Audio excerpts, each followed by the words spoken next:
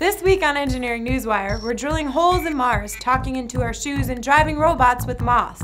This episode is brought to you by Smalley Steel Ring Company, the exclusive manufacturer of Spirolox retaining rings and Smalley wave springs for more than 50 years. Request samples to try in your application today.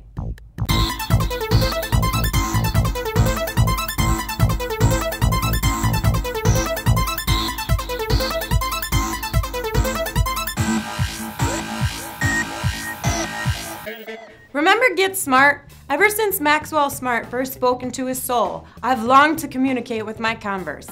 In an effort to draw attention to their recycling program, British cellular service provider O2 is upcycling old unwanted cell phones to give them a new lease on life, and turning them into works of art.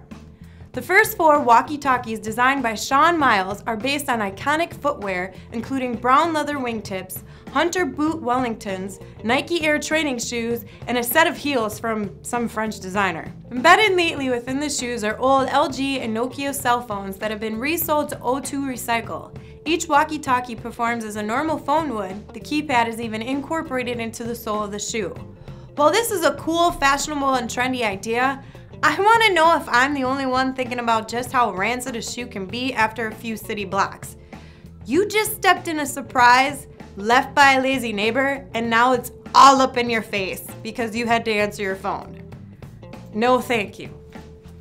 Oh, who brought a dog in here? It was the 180th day on Mars when Curiosity's drill used percussion and rotation to bore 2 centimeters into its rocky surface. The wee cuttings will be used for evaluation in advance of Rover's first sample collection drilling. Let's hope the drilling goes better than it did for Bruce. Come on, Harry, press the button. Press it.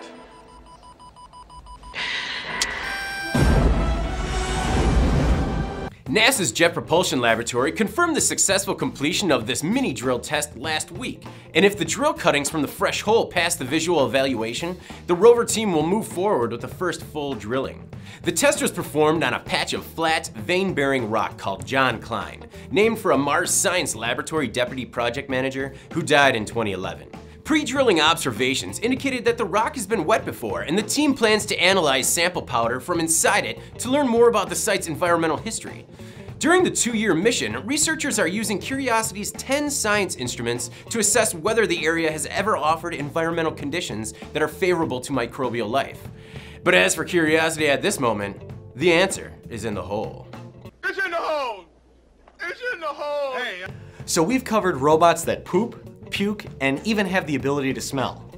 That's all well and good, but what about the math and programming that goes into adapting bodily functions to robots? The algorithm could be created from the ground up, but what's the fun in that? Researchers at the University of Tokyo are using insects to develop complex algorithms. They created a 2-wheeled robot driven by mate-seeking male silk moths. You see, the male moth has a very specific mating dance when it smells the female's pheromones. The moth's odor tracking behavior allowed the researchers to analyze its neural mechanisms down to a single neuron. With a single pheromone puff, the male moth was able to direct the vehicle to his beloved. Even when the robot was altered so that it pulled to one side, most of the moths compensated to keep it on course. Just don't shine any bright lights on the course.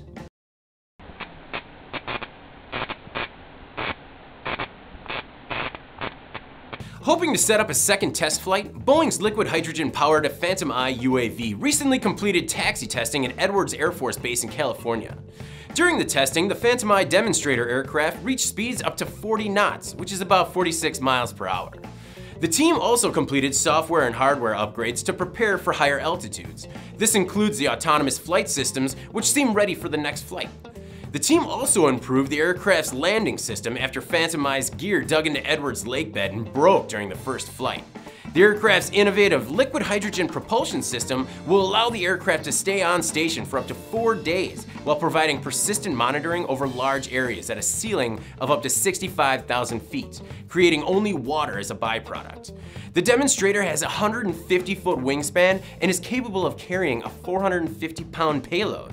Hopefully all future tests go well so that this Phantom I doesn't become a phantom menace. LearnShift is prototyping a writing tool that is capable of recognizing errors in spelling or letter formation in real time. Yep, every time you misspell definitely, this pen vibrates. This real-life spell check is programmed to recognize movements associated with each letter form. In calligraphy mode, it can buzz the user when the letter shape is being created oddly. While in orthography mode, it can be used to pick up spelling or grammar mistakes. 1 buzz for spelling errors and 2 for grammar. While the pen is aimed at those learning to write, provided the prediction software is advanced or flexible enough, it could also come in useful for uncertain spellers adrift from the digital safety net of wiggly red lines in word processing software. Even your sticky notes can be spell checked. And let's not forget the perfection of your penmanship. We could all use a little bit of that, couldn't we?